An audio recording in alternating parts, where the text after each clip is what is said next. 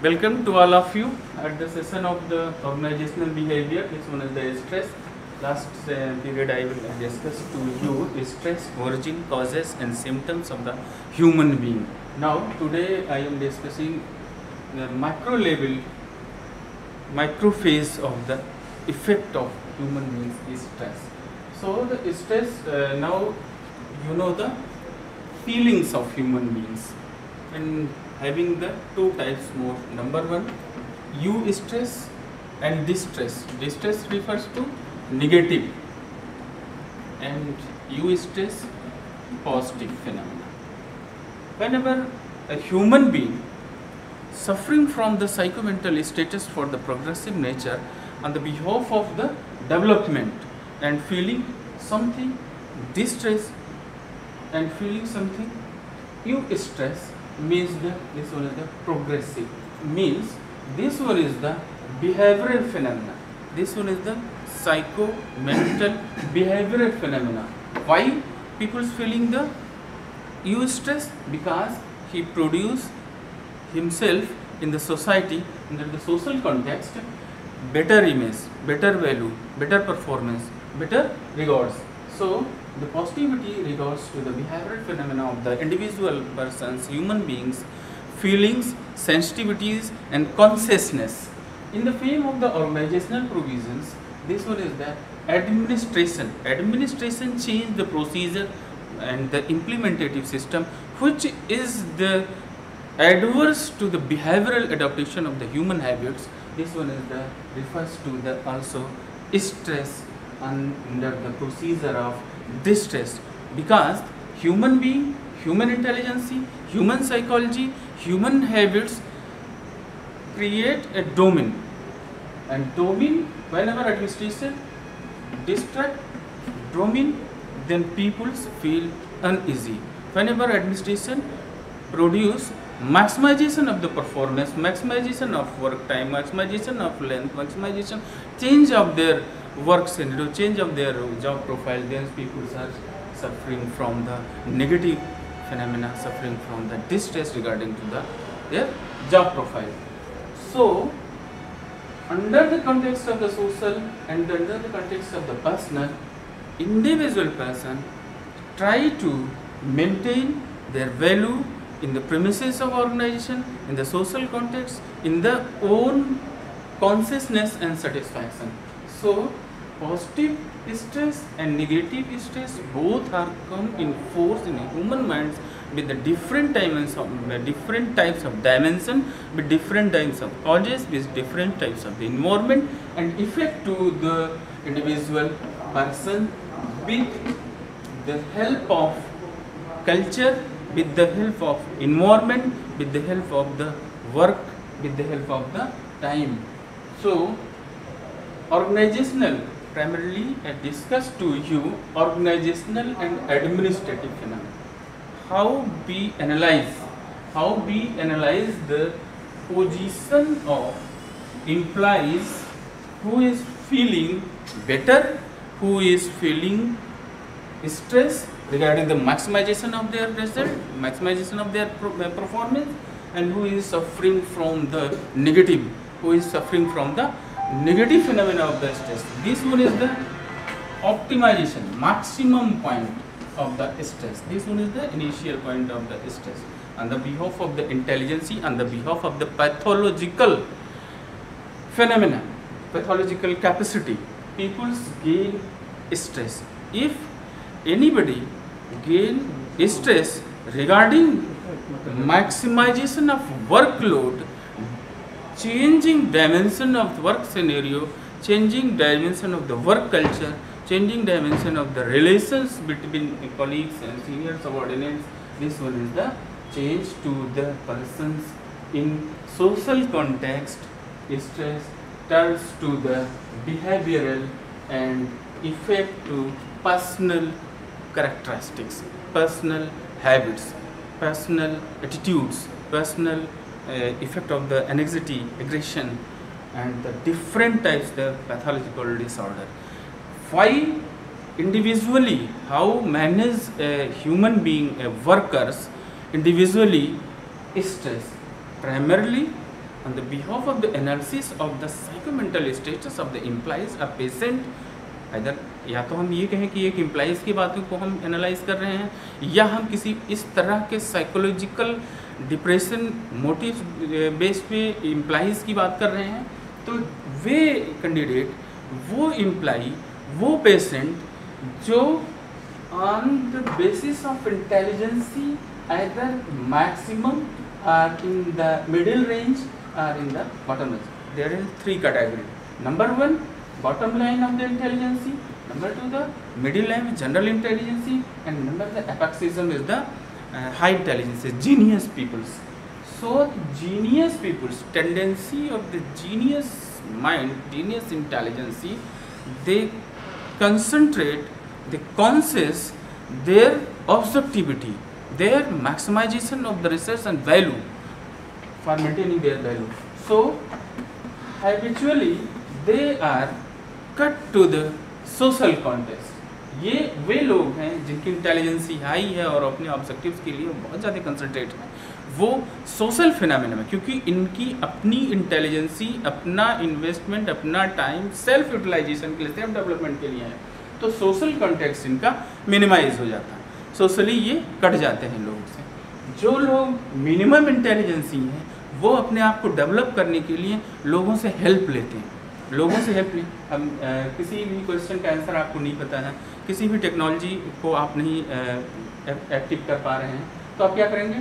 लोगों को हेल्प लेंगे, आपकी लर्निंग कैपेसिटी कम, लोगों से हेल्प लेंगे, तो आपका बिहेवियरल फिनोमेना बढ़ जाएगा। मीन्स लोगों की सोशल कंटेक्स्ट में आप आ रहे हैं, आप इकोनॉमिकली बहुत रिच हैं, तो पुअर पीपल से उतना ज़्यादा इंटरेक्शन आपका नहीं होगा। ये डिफरेंस है इंटेलिजेंसी का। तो minimum status and optimum status, optimum status पे हमको केयरफुल होना होगा और मिनिमम इनिशियल स्टेटस पे हमको केयरफुल होना पड़ेगा। जब हमारी साइकोलॉजी, हमारी फिजिकल फिनोमेना, बॉडी स्ट्रेस को ऑप्ट कर रही होगी, उस टाइम हमें केयर करना है। और जब सैचुरेशन पॉइंट में ऑप्ट कर गई है, उस समय हमको लेना है। तो यहाँ हम ऑर्गेनाइजेशनल सिस्टम के लिए एडवांसमेंट, ये भी चेंज ऑफ द कल्चर है। Bureaucratic, any types of bureaucratic phenomena which is the directly and indirectly encroach to the system and the performance, individual performance, compete to the other people's maximization for the escalation of the job, escalation of the career. Diversification, any types of changes which is not suitable for you, which is not suitable for environment, for work culture, for performance। आप कहीं काम कर रहे हैं, वहाँ एकदम exact आपकी performance better चल रही है, आप वहाँ बहुत कंफर्टेबल महसूस कर रहे हैं। ब्यूरोक्रेटिक नेचर से पॉलिसी डिसऑर्डर आया या चेंजेज आए और वहाँ से आपको चेंज कर दिया गया।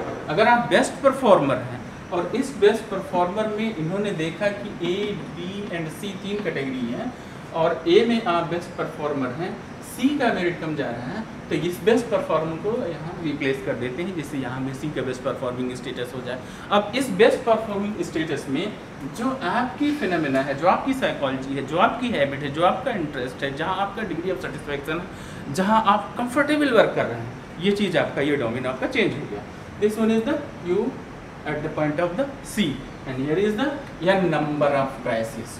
Then crisis refers to the distress, either stress. Distress, whenever you are not performing, you are feeling uneasy, you are gaining the negative phase of feeling and consciousness and motives.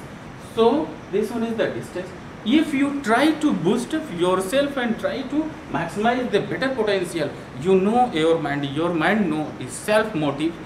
आप ये जानते हैं कि हम यहाँ ए में मैक्सिमम पोटेंशियल पे use किए तो मैक्सिमम परफॉर्मेंस दिए थे, तो सी को भी हम करेक्ट कर लेंगे और सी में भी हम मैक्सिमम परफॉर्मेंस देंगे और बेटर पोजीशन में जाएंगे। तो this one is the positive phenomena, this one is the positive use. आप उस सिनेरियो को, उस नेगेटिव फेज को डेवलप करके पॉजिटिव फिनोमेना में ला के अपने आप को बूस्ट कर रहे हैं और बेस्ट परफॉर्म कर रहे हैं। तो ये आपका जो सेल्फ कॉन्सेंट्रेशन है, सेल्फ कॉन्फिडेंस है, ये आपका यहाँ हम यू स्ट्रेस के फेज में देते हैं। तो यहाँ इनिशियली आप बेटर थे, मिडिल में आपका चेंजिंग इन्वायरमेंट है और मैक्सिमाइजेशन आपका ऑब्जेक्टिव्स है। This one is the administrative phenomena, administrative either bureaucratic either social context. अब ये बिहेवियरल है, कंप्लीट बिहेवियरल फिनोमेना है और सोशल कॉन्टेक्स्ट में, क्योंकि हम ऑर्गेनाइजेशन के उस फंडामेंटल सिस्टम पे काम कर रहे हैं जहाँ सोशियो बिहेवियरल इमेज या इमेज की वैल्यू कम हो रही थी। हमें किसके लिए पहुँचे हैं वहाँ, क्योंकि हम अपने वैल्यू के आधार पे यहाँ के वैल्यू को मैक्सिमाइज कर सकें। तो ये फीलिंग आपके, ये कॉन्शियसनेस आपका आपके टेम्परामेंट को, आपके एनर्जिटी को, आपके वर्क स्पीड को मैक्सिमाइज करेंगे। सवाल ये उठता है कि स्ट्रेस कहाँ से आते हैं। स्ट्रेस में इस अचीवमेंट के लिए आपका फिजिकल मेंटल कैपेसिटी होनी चाहिए। फिजिकल कैपेसिटी में you are comfortable to the maximum work, long time of work attempt, your mind having the maximum power of decision making. आप ऑब्जेक्टिव क्वेश्चन दे रहे होंगे, आपने फर्स्ट क्वेश्चन को बहुत इजीली किया, सेकंड को और इजीली कर, थोड़ा सा कॉम्प्लिकेशन हुआ कि हम ए चूज करें या बी चूज करें। जाते जाते आप जब आप फिफ्थ या सिक्स्थ क्वेश्चन से जाते हैं, ये इंटेलिजेंसी लेवल पे आप डिस्कस करेंगे, फिफ्थ या सिक्स्थ क्वेश्चन पे जाते हैं तो कन्फ्यूज़न क्रिएट होता है। ऑब्जेक्टिव क्वेश्चन में कन्फ्यूज़न क्रिएट होता है। लॉन्ग टाइम एक्सप्लेनेटरी क्वेश्चन में हम अगर कंक्रीटली एलिबरेशन को देखें तो फर्स्ट क्वेश्चन बेटर एलिबरेट करते हैं, सेकंड क्वेश्चन कम करते हैं और थर्ड क्वेश्चन में टाइम या प्रेशर आता है और वो इस स्ट्रेस में हम डिसऑर्डर प्रोड्यूस कर देते हैं। एक्सप्लेनेशन हमारा बेटर अप टू स्टैंडर्ड नहीं होता है। तो यहाँ हम डिसीजन मेकिंग फिनोमेना को, जो सिस्टम ऑफ एडमिनिस्ट्रेशन है, हम केवल ऑर्गेनाइजेशन फिनोमेना पे बात कर रहे हैं, अभी सोशल कॉन्टेक्स्ट पे और इंडिविजुअल की बात करें जहाँ हम बिहेवियरल एक्सप्लोरेशन, बिहेवियरली हम स्ट्रेस और डिस्ट्रेस को ऑप्ट करते हैं, जिसकी वजह से हम इस चीज़ों को रखते हैं।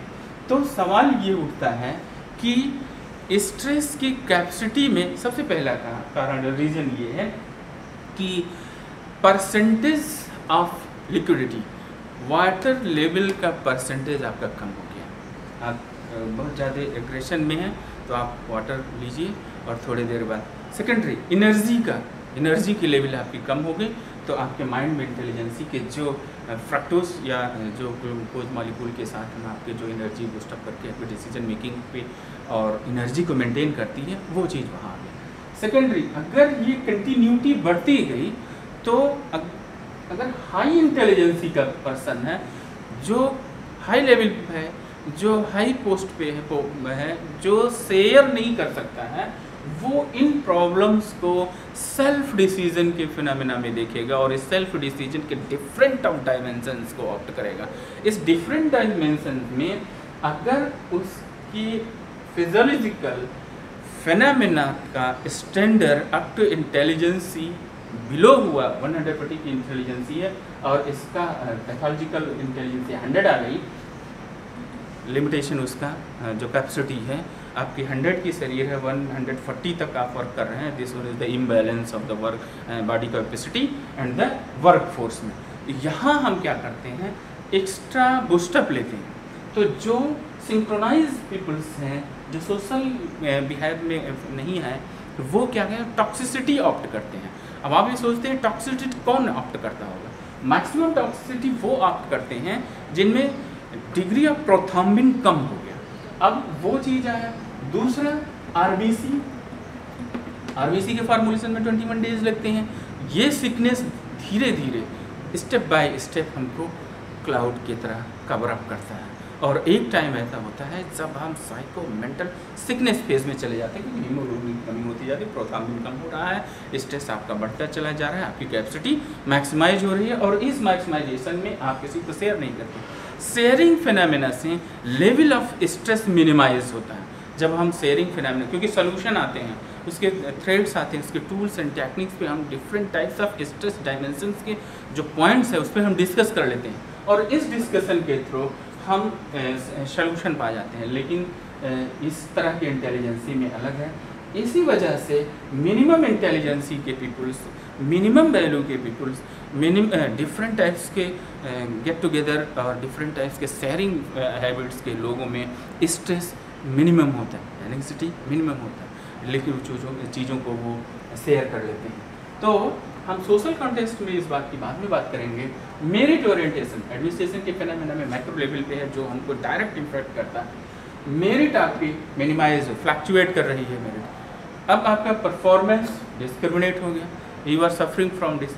अब यहाँ टाइम पीरियड, पिछले चार्ट में हमने आपको टाइम पीरियड भी ऐड किया था। टाइम पीरियड सपोज दैट आपको 30 डेज, 60 डेज, 40 डेज, 90 डेज का फिल्टर 6 मंथ का करेक्टर सर्टिफिकेट हम बनाते हैं। तो जो हमारे changing imbalance of the character and habits की हैं, उनकी लिमिट 60 मंथ है। अब इस 6 मंथ में, इस 6 मंथ के टाइम पीरियड में अगर आपने 3 मंथ एक्सपेंस कर लिया है और आपके पास अब 90 डेज हैं, और 90 डेज में ये आपको इंस्ट्रक्शन दिया जा रहा है, you improve your individual value by the changing your habit, by the changing your attitude, by the changing your working style. तो इस 90 days में how it is possible, this one is the point of stress, you are deteriorate your merit, you are discriminate your performance, you are the discriminate your individual value. How much things are directly imposed to your value? Number 1, individual value. Number 1, performance. Second, working style. Third, rate, growth rate. And the fifth, relation between others के साथ जो relation है, ये damage हो रहा है। अब इस सिस्टम में जब आप वर्क कर रहे हैं, जितने ज़्यादा पैटर्न्स को, जितने ज़्यादा थ्रेड्स को आपके स्ट्रेस में इन्वॉल्व होना है, उतना ज़्यादा स्ट्रेस आपका नेगेटिव फिनोमेना चला जाएगा। अब ये नेगेटिव फिनोमेना सबसे पहले बिहेवियरल इम्पैक्ट देगा, आपके बिहेवियरल डिसऑर्डर होने शुरू हो जाएंगे। और उस बिहेवियरल डिसऑर्डर को जब आप एक्सेप्ट करने की कोशिश करेंगे, उसको सोचेंगे किसी को पता ना चले, डाइजेस्ट हो जाए, तो वो फिजिकल डायमेंशन में चला जाएगा। आपको गुस्सा आएगा, आपका बीपी हाई होगा, लो होगा, आप में थकान आएगी, बॉडी पेन होगा, आप जल्दी रेस्ट चाहेंगे, आप एनर्जी बूस्टअप के लिए डिफरेंट टाइप्स की टॉक्सिसिटी या हैबिचुअल की चीज़ में ऐड होती हैं। तो इन एडिंग फिनोमेना में हम ये सारे वर्क प्लेस, वर्क कल्चर की चीज़ों को कंक्लूड करके ये देखते हैं कि मेन ऑब्जेक्टिव्स क्या क्या हैं। अगर ऑर्गेनाइजेशन इस तरह के कैंडिडेट को कलेक्ट करके different 1000 of candidate of employees में, ऑर्गेनाइजेशन में अगर 1000 लोग हैं और इसमें 100 लोग इस तरह के सिकनेस में आए हैं, तो हम क्या करते हैं, एम्प्लॉय असिस्टेंस प्रोग्राम चलाते हैं, है ना, EAS, जिससे हम इनको डेवलप कर सकें, इनके मोटिव्स को, इनकी साइकोलॉजी को, इनके सिकनेस को एनालाइज कर सकें, और इस एनालिसिस से हम उनके उस नेगेटिविटीज़ को, कि डिस्ट्रेस को यू स्ट्रेस में, और यू स्ट्रेस को स्ट्रेस और स्ट्रेस फ्री कर सकें, जिसमें उनमें स्ट्रेस नहीं। इसमें डिफरेंट टाइप्स के डायमेंशन हैं। हमारे वहाँ बाबा जी योगा करा रहे हैं, योगा में 7 स्टेप्स हैं, उन पर भी हम बात करेंगे, जो पर्सनल फिनोमेना पे आएगा। Personal stands to the behavioural turns to the social context, and social context turns to the individual image.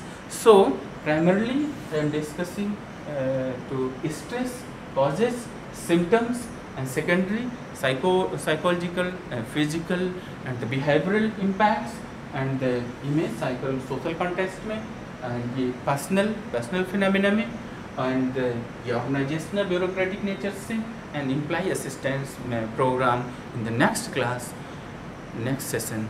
Thank you to all of you.